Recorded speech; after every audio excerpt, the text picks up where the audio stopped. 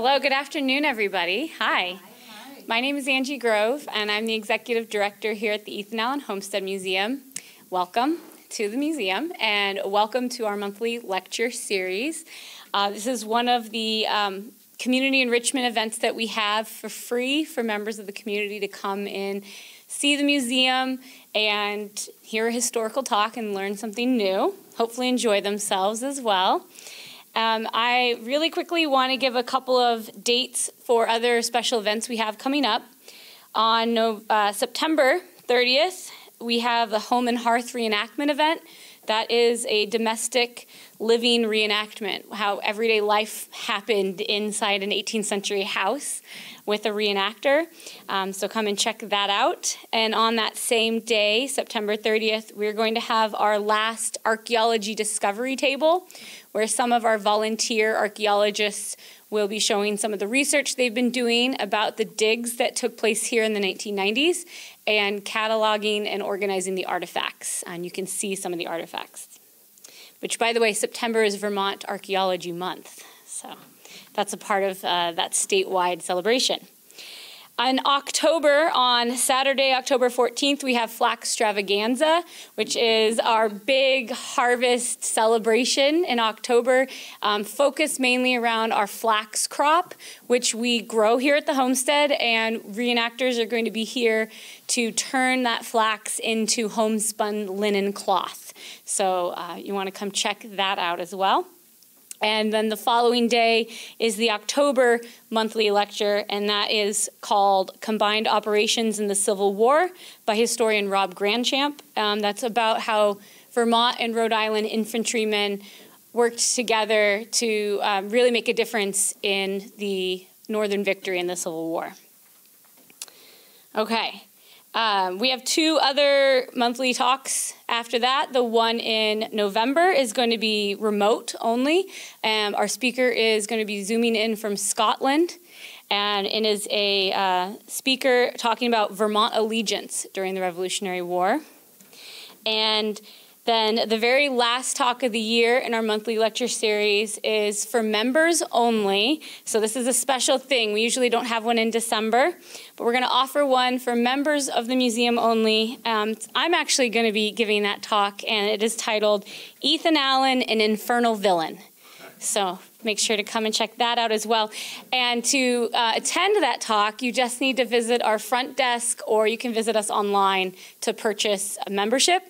The Ethan Allen Homestead Museum is a nonprofit 501c3 museum, so your donations and memberships are tax deductible, but that also means we rely on donations and memberships from our community to survive and keep going.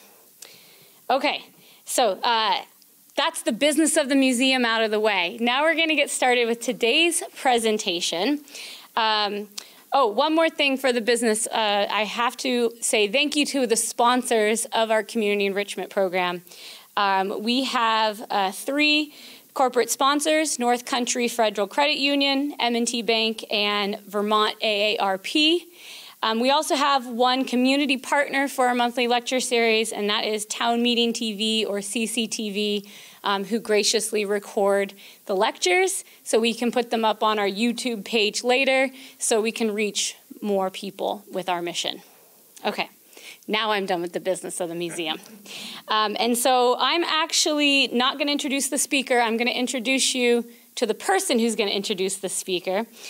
This is our newest board member, which board members are also volunteer positions, so in some ways our newest volunteer to the Ethan Allen Homestead Museum.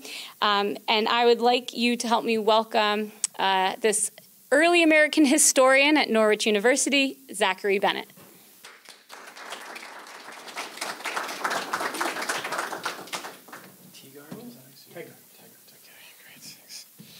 Hello, everyone. Today, we will be talking about Remember Baker. 251 years ago, in March of 1772, tensions between New Yorkers of the Green Mountain Boys escalated, known as Yorkers. In the middle of the night, Yorkers broke into Remember Baker's home, attacked him and his wife Desire, capturing Remember Baker. This presentation will cover his capture by the Yorkers and then his rescue by the Green Mountain Boys. The Baker incident led up to the 250th anniversary of the founding of the independent Republic of Vermont in 1777, a few years later after this incident. But I would say, as a historian, that in 1772, this has nothing to do with, maybe I'll be corrected on this, with the American Revolution, with American independence, and all of the things that this museum kind of focuses on and celebrates. And when we think of Ethan Allen, 1772 is only a few years before kind of the crisis of Lexington and Concord in Massachusetts in 1775. But there's actually this great quote that Benjamin Franklin wrote later in his life, which he said, in 1775, I had never heard in any conversation from any person, drunk or sober, the least expression of a wish for a separation from Great Britain or a hint that such a thing would be advantageous to America. So this event takes place within a colonial context, within a British Empire context. And what I really love is the names in this event. Remember Baker is a great Puritan name, right? It calls you to remember the Lord, to remember God. These names were very common at this time, leading to my favorite New England name ever, Preserved Fish. This was a real person. You can look him up. He's actually pretty important. But this context, so just kind of a little bit of a wider context here, is that simultaneously as this event in 1772, Maryland is fighting a quasi-war with Pennsylvania. Virginia is also at war, unofficially kind of, with Pennsylvania as well, dealing with disputes over what is now the state of Pennsylvania and where those colonies disagreed on where their lines were, and they were literally shooting at each other. So what that speaks to is, and this I'm sure will be highlighted in the talk, is that Americans were not united at all. They were not united against Britain. They were not united among themselves. And something that I think this will hopefully highlight is that it's really amazing at all that Americans united to fight the British in the War of Independence, and that Americans, even more surprisingly than that, united to create a country with a common government. We have maybe this idea that back in the day, this age of polarization that we're in, this is like a new thing. We used to get along back in the day. Mr. Tegart will show us that is not the case. We've always been like this. But anyways, a little bit about our speaker. Mr. Tegart moved to Vermont about 6 years ago from Clinton, New York, where he was actively involved in history as a director of the Clinton Historical Society and chair of the Clinton Historic Preservation Commission. He is currently president of the Bennington Historical Society and administrator of the Bennington Museum Regional History Room. He also serves as a commissioner on the Bennington Historic Preservation Commission. He and his wife, Beth, live on Elm Street, if you want to say hi, in Bennington, Vermont. And with that, I'll turn it over to you. Yeah.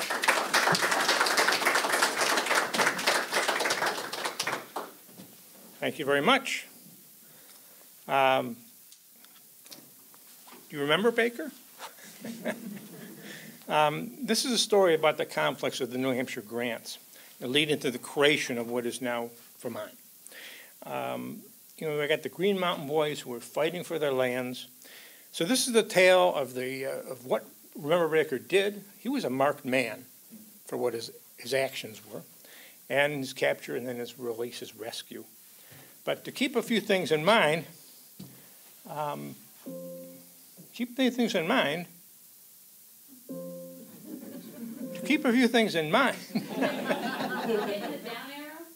Oh, down means up.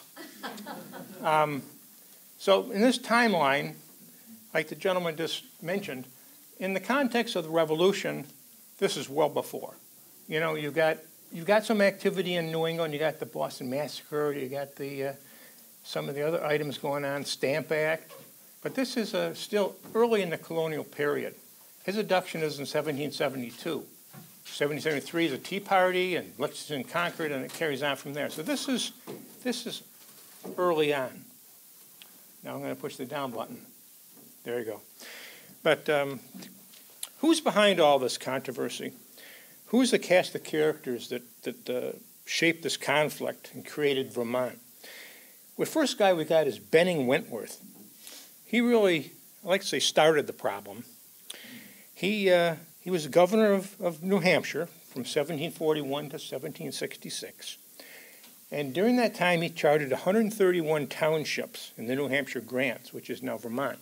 131, under a royal directive. So this is still actions coming from London, granting him the ability to grant townships. So 130, he just went crazy. And each time he made one of these grants, he didn't sell them or grant them to people who were going to settle there. No, he granted them to investors and speculators.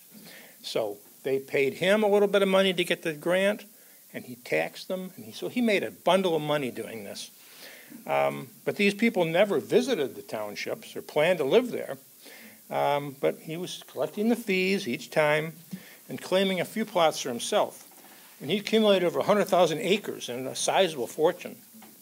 And here's in 1749, he chartered Bennington.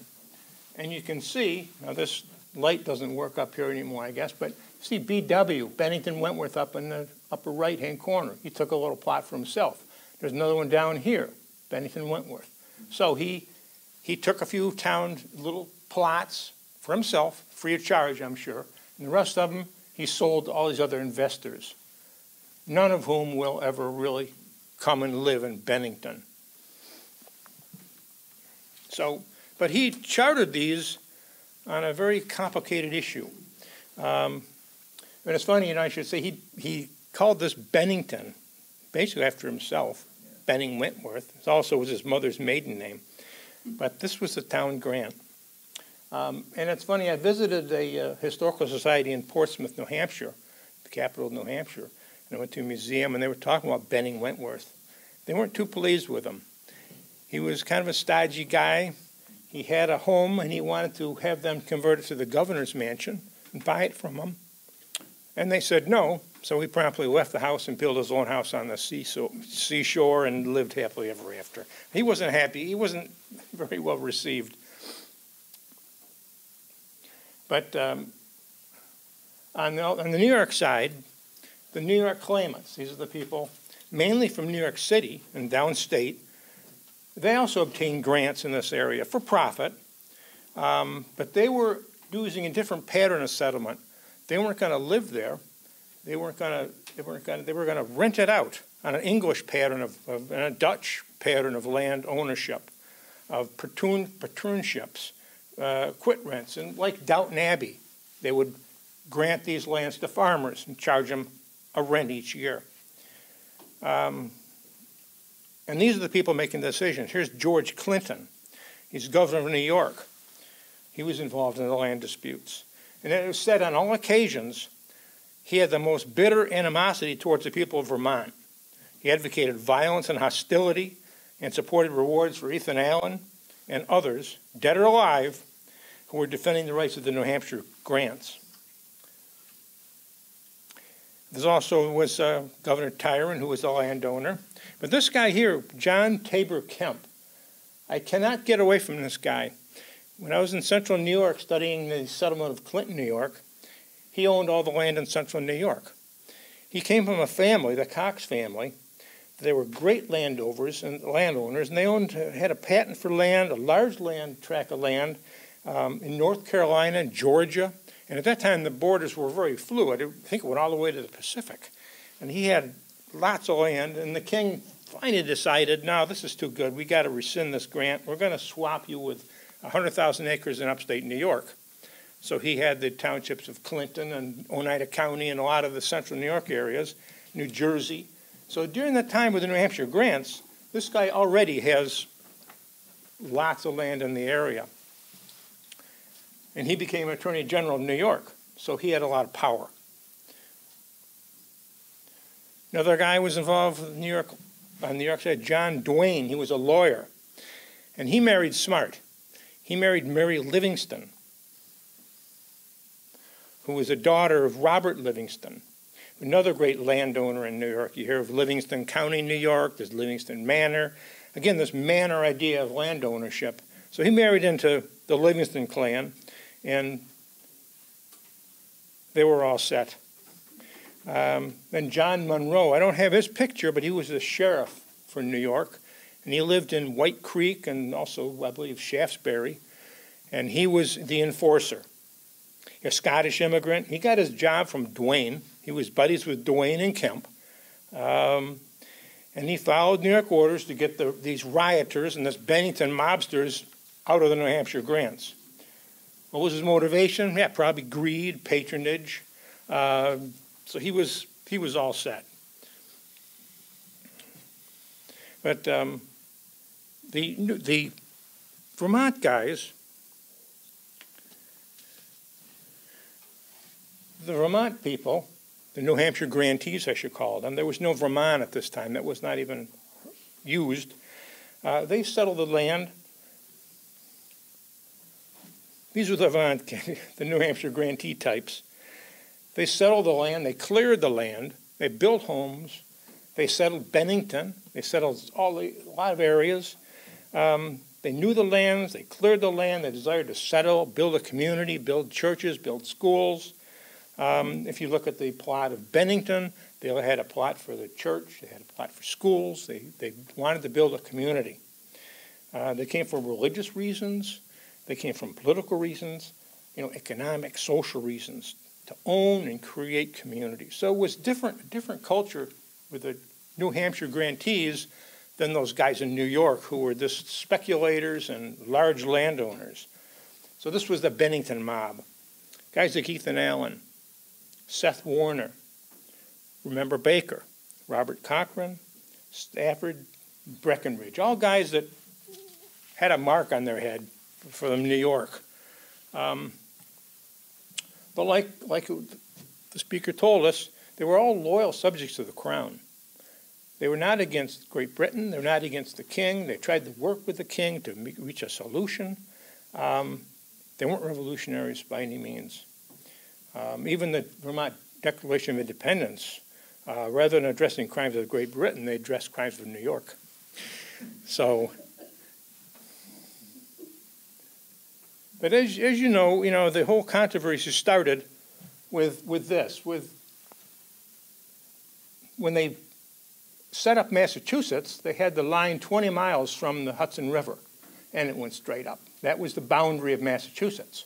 Well, in Benning Wentworth, already knew that we had a Fort Dummer, which was in New Hampshire there in the grants, so that was considered okay. So he assumed that that same rule would apply and the land would carry over 20 miles from the Connecticut River.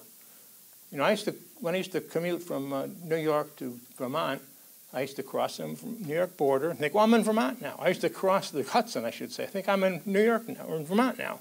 I keep driving. There's 20 miles till you get to Vermont. So, but that was the border that Benning Wentworth and the New Hampshire grantees thought would be the border of Vermont, of the New Hampshire grants. Not so. New York thought the line was the Connecticut River, way the other side. So on it went. And I got a spam account on my phone here. Spam call, we'll get rid of that. So that was the problem. That was the province of the grants, the New Hampshire grants. That was the issue, the disputed border. And in 1770, the grantees tried to sue, and the court ruled in favor of the New York grants. So that became a serious problem. And to deal with London, to get a message from here to London and back, you're talking months, if not years, to get an answer from the king. So the communication wasn't that great. So there was talk about, going to the grantee side or not, or this or that. So it was never clear. It was never cleared. It was always a controversy. So they started ejectment trials. And they started to actually go in and try to eject these New Hampshire grantees from their land. There's a guy named Silas Robinson who was arrested, taken to Albany, and before he could be rescued, he was cited for riot, imprisoned for 1 year. So New Yorkers were serious about this. In 1771, leading up to Baker's abduction, Sheriff and Monroe and 12 others went to Samuel Rose's house in Manchester. He was not there. They entered his house. A large group of neighbors approached, and they told his wife she was now a tenant, but they didn't eject her. They left. They also turned another fellow, Mr. Carpenter, out of his premises, and he was alarmed for his safety, and he fled. And then there was a well-known event near Bennington, the Breckenridge standoff. John Breckenridge had a land in the house in the Grants in Vermont, and Monroe and the boys came, and they were going to eject him from his house. Well, at this point, the Green Mountain Boys came. They were arrayed on a ridge near the house, and they also were in the house.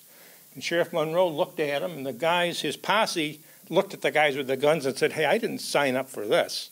I didn't sign up for a gun battle. I just was going to get this guy and drag him off to Albany." So they just dispersed, and they left Breckenridge alone. So this was an important stage in the controversy. And at this point, the Green Mountain Boys were organized. The New Yorkers continued to eject people, but they had town meetings in the Grants to resist ejectment by force. And what they did, and they never really killed anybody, but they would approach a New Yorker's squatter's house, maybe burn it down, maybe whip them. They would whip them with beech seal, they called it. They would take beech limbs and whip them and drive them out of their area. So they were serious guys. So a militia was formed. Several companies of volunteers, including Seth Warner, Remember Baker, a troublemaker, Robert Cochran and others, Ethan Allen, Seth Warner, and they became known as the Green Mountain Boys, or as the New York called them, the Bennington Mob. So they began to defend their properties with whatever means they could find. I had great fun with this project because I could look at there's a documentary history of New York, which has all the correspondence at this era. And you can see just everything that's going on. And one of the first letters I found was just to show you the type of violence that was occurring. Got to put my glasses on now. William Cochran was a surveyor, and he said, "I found it in vain to persist any longer, as they were resolved at all events to stop us. There had been many threats pronounced against me. Gideon Conley, who lives by the Great Falls, was to shoot me. And your acquaintance, Nathan Allen, I got the name wrong, was in the woods with another party of blacked and dressed like Indians." That's like the Boston Tea Party, as I was informed. "Several of my men can prove that they were threatening my life. Assure me these men intended to murder us if we did not go from hence. On my assuring that I would survey no more in these parts, I was permitted to leave." So the surveyor from New York was not going to do it anymore. And then another one, Charles Hutchinson, said they resolved to offer a burnt sacrifice to the gods of the world and burning of the logs of my house. They kindled 4 fires of logs of the house. Allen and Baker were holding clubs over the despondents and ready to strike. And Ethan Allen said to the settler, "Go your way now and complain to that damn scoundrel, your governor. God darn your governor, laws, king, council, and assembly." So they were serious about this. And as a result,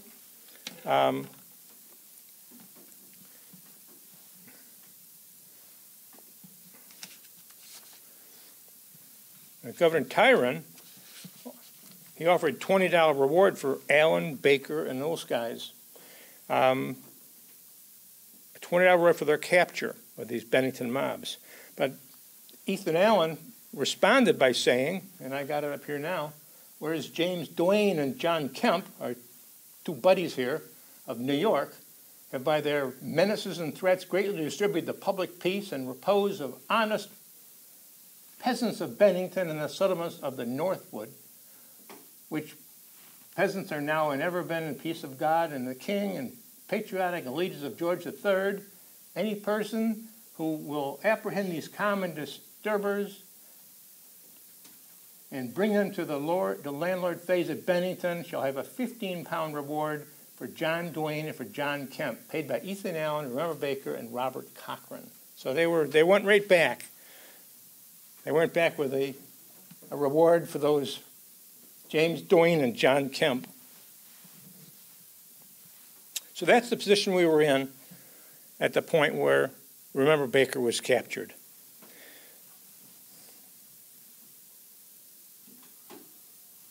And again, I had a lot of fun with this because I tried to go back. We know he was a man with a reward on his head, part of the Bennington mob.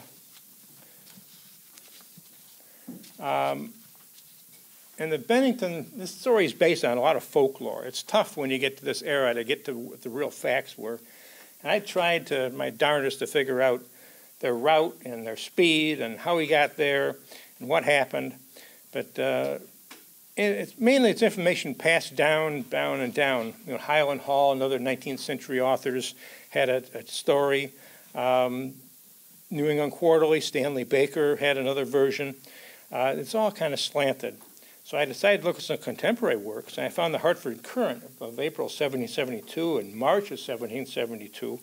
And I found these descriptions, but then I found out they were written by Ethan Allen. So much for that. But using these reports, I think I could reconstruct just what happened. Here is Arlington today. It's a quiet little village. And here is actually the mill that Ethan Allen used. It's still standing. It was an antique shop for a while. I don't know what it is now, but it's still there. There's a better shot of it. At that point, it was an antique store. And that's Ethan Allen standing in front of it. Remember Baker? The mill built in 1761 by Remember Baker of the Green Mountain Boys. It's National Register of Historic Places. So this is not his house, but this is what's left. His house is gone, but this was nearby. That's still there. And that's a nearby barn. I think it probably is the same era. But so let's go back to March 21st, 1772. John Monroe arrived with Sheriff Stevens and about 12 men, and they were reportedly mostly Scotsmen for some reason. Monroe was a Scottish immigrant. Maybe he got all his laddies together and said, have you a pint and wanted to go out and have some fun. So he took his men, and he arrived around daybreak in the silence of the night. So daybreak is around 7 a.m. in Vermont at this time in March. So Baker was still in bed. They surrounded the house. They discharged guns at the house. And they broke down the front door with broadaxes. Of course, they're Scotsmen. They got their broadaxes, And Baker's wife tried to defend the door with one of her axes. Edward MacDonald and struck her with his cutlass, and crippling her for life. This is where the folklore comes in. Was she really crippled for life, or was she given a good whack? But she was injured. Then they went through the house. They mauled his 12-year-old son, and they cut a gash in his cheek, supposedly.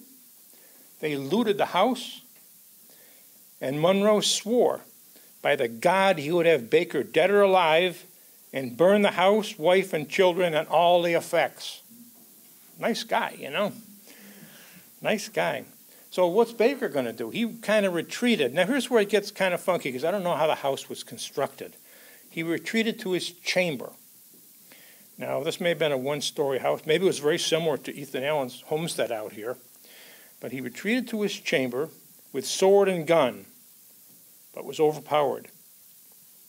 He broke a board off the wall and leaped from the house, and he landed a snowbank up to his middle. He was quickly surrounded by what some people call banditis. And the constable set his dog on Baker. Baker struggled. MacDonald slashed at Baker with his sword. He was struck in the wrist, cutting off his thumb. So here he is, waist high in the snow, a dog attacking him, and the guy attacked him with a sword, cut his thumb off. He's still in his nightshirt. And he was bound, and he was thrown into either a sleigh or a carriage or a horse. I'm not sure. I had different variations on this. But he was put in some kind of convenience.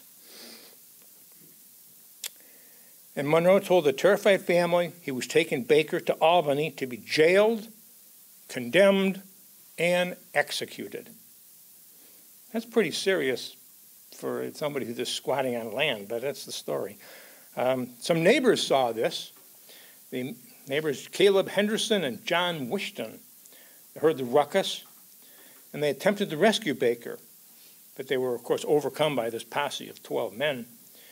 And one of them was captured, and the other guy escaped and fled to Bennington, which is probably 20 miles from Arlington, so it's quite a ways.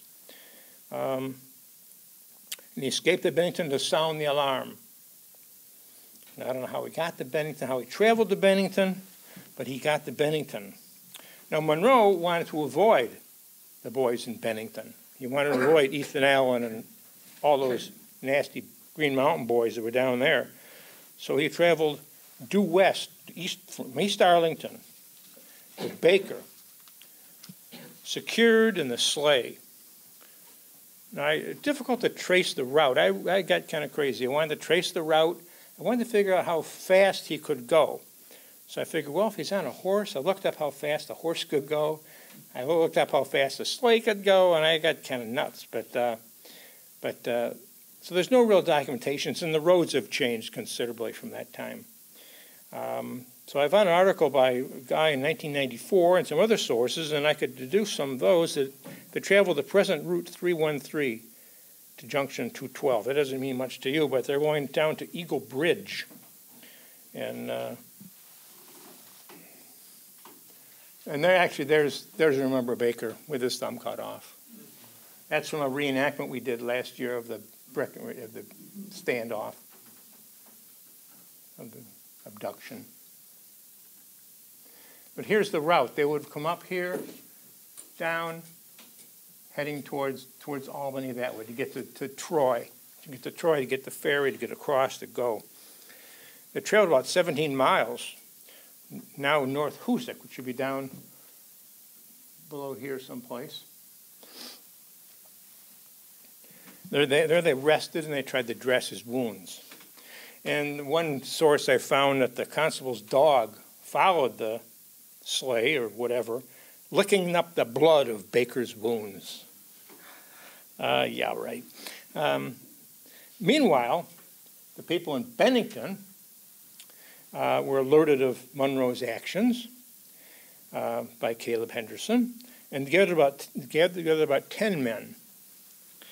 And I actually got a listing of the men, they're both from Bennington and Arlington, who joined in. Ethan was not around that day. I don't know what he was doing. Maybe he was at the Catamount Tavern resting or something. But he didn't join them, but he was not part of the posse. They left Bennington around noon.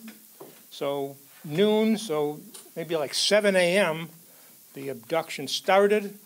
The guy had to get from Arlington to Bennington to warn them, and then they had to get organized. So it wasn't until noon that they set out to try to rescue Baker. And they traveled, if you're familiar with the southern New York, Route 7 goes over straight across. They could go out Route 7.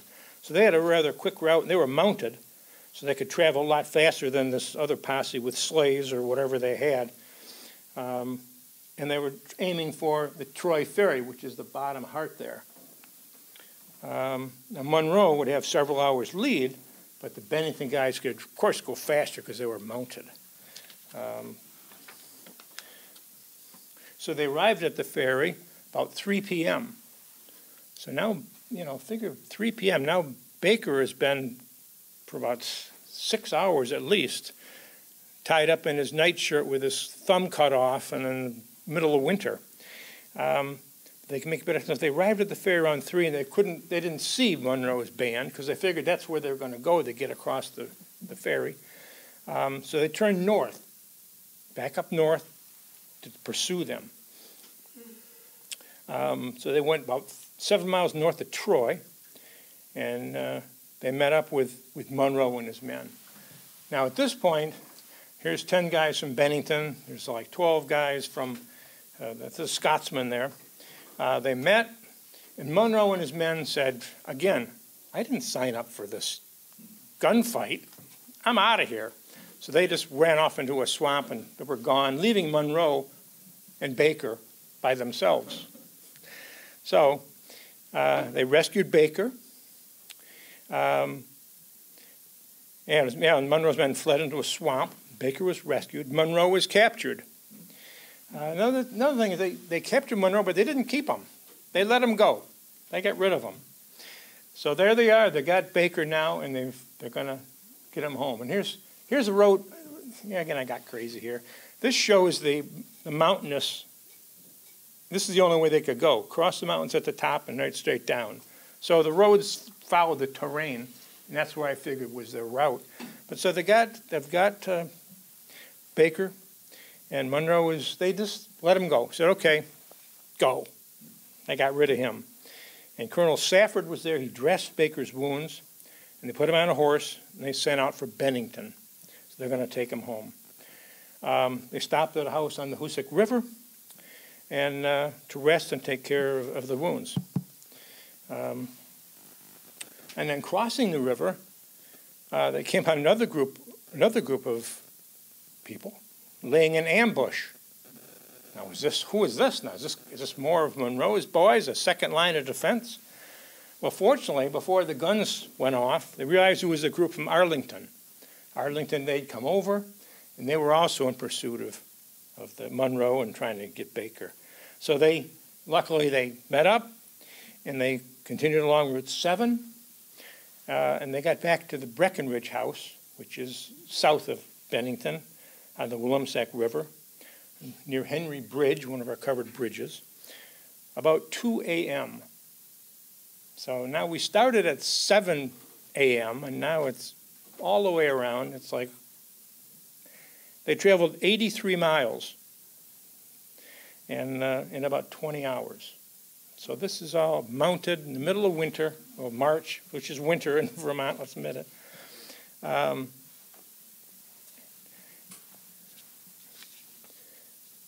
And Monroe was cheesed off because he thought, they could have resisted these guys from Bennington, but the men disobeyed his orders and took off. They weren't going to, like I say, they didn't sign up for a gunfight. So and then they took him back to Breckenridge. Seth Warner later wanted to get back, remember Baker's rifle. So he went to Monroe's house, banged on the door and said, I want Remember Baker's gun back. Monroe refused to give him the gun, so Seth Warner seized the bridle of Monroe's horse. Monroe returned it, and he seized the bridle of Seth Warner's horse and told the constable to arrest Seth Warner. Well, before that could happen, Warner drew his cutlass, whacked Monroe with the flat of it, knocked him on the ground, took the musket, and rode off. And the town of Pulteney awarded him with 100 pounds for his labor in cutting the head of Esquire Monroe the Yorkie. So he was rewarded for that. And later, Monroe was terrified by threats by the Green Mountain Boys. They were shooting guns around his house. They would surround it at night. They burned some of his property. They threatened him. And it got so bad that Monroe had to quit. He had to quit his position of sheriff. And he said the rioters in this part of the country are enlisting daily, and they're offering 15 pounds bounty to every man that joins with them, and they strike terror in the whole country. Well, I'm not sure if that's true or not, but so he actually had enough and he quit. And as a result, the Green Mountain Boys continued to be organized. Rioters were brought back to Bennington, 2 pieces of cannon and a mortar piece in a small fort at East Hoosick, making great preparations for defense. And a body of regulars were on the march. So the Green Mountain Boys had been established.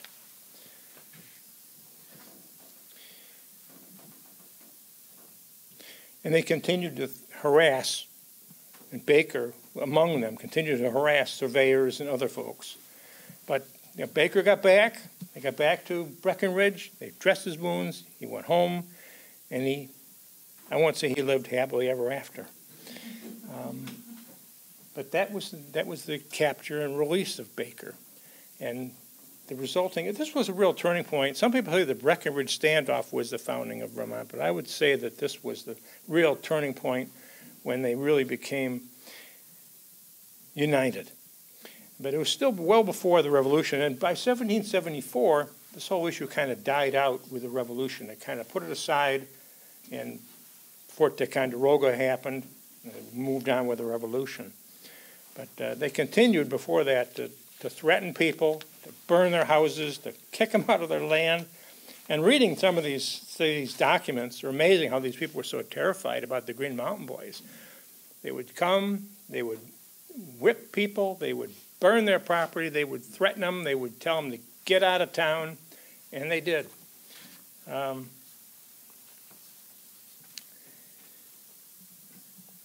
But the issue, wasn't settled till like 1791, when Vermont became a state, and we had to pay $30,000 to New York. I figure that's about $1 million in today's money. Pay to New York to settle the claims. So we caved into them a little bit, I guess. And I looked at Vermont entered the Union as the 14th state, along with Kentucky, to balance the powers, north and south at that point. You can see the starting of another problem, and 2 stars were added to the flag at that time. But Vermont had to pay 76 claimants this money. And I had a listing of some of those claimants. James Duane, he got $26,000 for 53,000 acres. Cockburn, another one of his buddies, got $1,500. A guy named Isaac Roosevelt, who was a great uncle of Theodore Roosevelt, he got $400. So we had to pay some of these Yorkers for the rights to own the land grants. But and what became of these guys? John Kemp, he became a loyalist. And a lot of these loyalists after the war, during the war, they lost their properties. He fled to Canada, and then he went to England, and he had a sad ending. He was thrown from a carriage in London and died in 1792. John Kemp, penniless probably. Duane lives on. He was mayor of New York City, a judge. In the legislature, he fought against Vermont interests, so he did okay. He died in Schenectady. Livingston, he continued to practice law and manage his large estate. So most of them made out pretty well, with the exception of the loyalists. George Clinton, who was the governor of New York at one time, became famous in New York history, and Clinton, New York was named after him. He was also vice president of the United States. Monroe, whatever happened to our friend Monroe? He died penniless, without money, friends, or interests. He wrote a letter to one of his, I think Duane or somebody, begging for some support, and they said, we don't need you anymore. So he died penniless. Benning Wentworth, he used his permission of the governor to really entrench his family in the economic and political dominance in New Hampshire. And in the 1760s in the dispute with the colonial governments in neighboring New York. Let an end to the land grants, and he eventually stepped down as governor.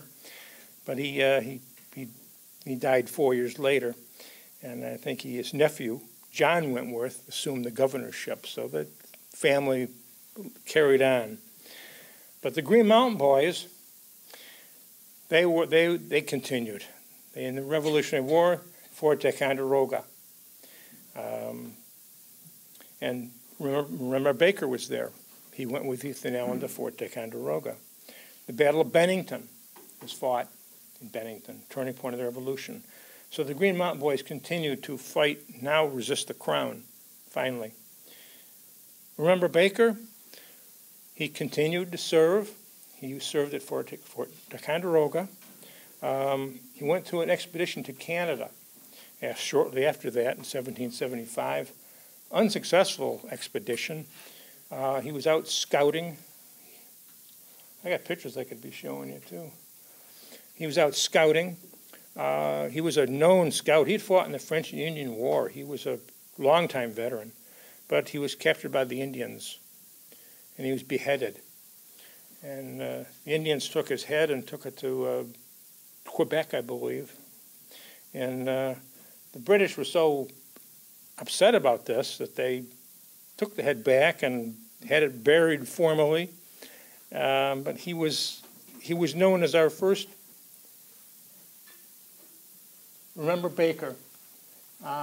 He was the first American killed in Canada in the War of the American Revolution. His death made more noise in the country than the loss of 1,000 men towards the end of the American War. Ira Allen. Of course, Ira Allen would say that. But he was killed, so he had that inglorious death, I guess. But that's the story. That's the story of Remember Baker. A troublemaker was captured, rescued, went on to fight, and had a ending. And that's where we got Vermont from.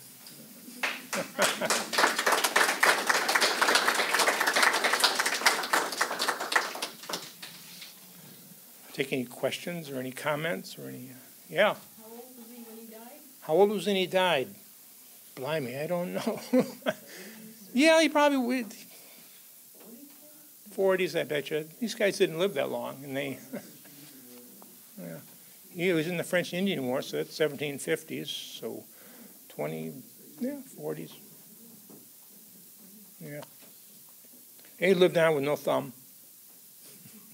What kind of mill was it at? A lumber mill? A grain mill, yeah, grist mill. Yeah. Bakersfield named after him? Where is Bakersfield? Bakersfield, Vermont, up near the border with Canada. I bet you, yeah, I bet you it is. Yeah, I bet you it is. Yeah. Yeah. Yeah. Was Ethan actually leading the Green Mountain Boys during all this period? Well, he led the Green Mountain Boys at Fort Ticonderoga, but at one point they had a meeting. You know, they're very democratic in this militia, and they elect their officers, and they elected Seth Warner as the officer. So he got kicked out. But so at the Battle of Bennington, he was actually on in jail, in the British jail and ship, and Seth Warner was in charge at the Battle of Bennington. Yeah. I've got a question about the state line between Vermont and New Hampshire. It's the low water mark on the western shore. That extends from New York border, in the colonial era. That's my understanding. Got me. You're talking about the eastern border The of state line, yeah. between Vermont and New Hampshire. Alongside Yeah. the Connecticut River. So it's the Legally is the low water mark on the Vermont side. okay. That makes sense. Yeah, that's. And there was, I vaguely remember there's some case about, they tried to take that course to the Spring. Yeah. I seem to remember something like that. Yeah. The boundaries are weird. These, you know, look at the border of Vermont. Where's that picture I had of? Whoops. How can I get back there? Go this way? I don't know. I had a picture of Vermont here someplace. Technology strikes again. There's probably a quicker way to do this, but there it is. Yeah, I mean, the border, you know, why do they have that little jig-jag down? It goes up and then cuts back down again. And then you got, you know, the lake was cool. And then when it gets up to Canada, it's all wiggle-waggle. People have done a lot of studies on how they made borders in all the states, and it gets crazy, you know. It's still vague. Yeah, yeah. Well, like especially the Canadian border. There's a couple of places that are buildings right on the border. There's a library that the border is right down the middle of the library. One side you're Canadian, one side you're, you know, yeah. So the Battle of Bennington was actually fought in Homestead, New York. Yes. Okay, because when you said the Battle of Bennington was in Bennington.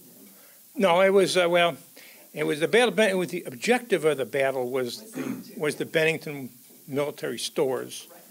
and so it was battle for Bennington. That was people have argued about that, why they call it the Battle of Bennington. It was battle for Bennington. Yeah. It's worth saying, I think, that Baker and Allen were cousins. Yes, that's right. I meant to say that they were first cousins. Baker and Seth Warner too. Yeah. And Baker's progeny married Mercy Stannard from Georgia, who was related to General George Stannard. So his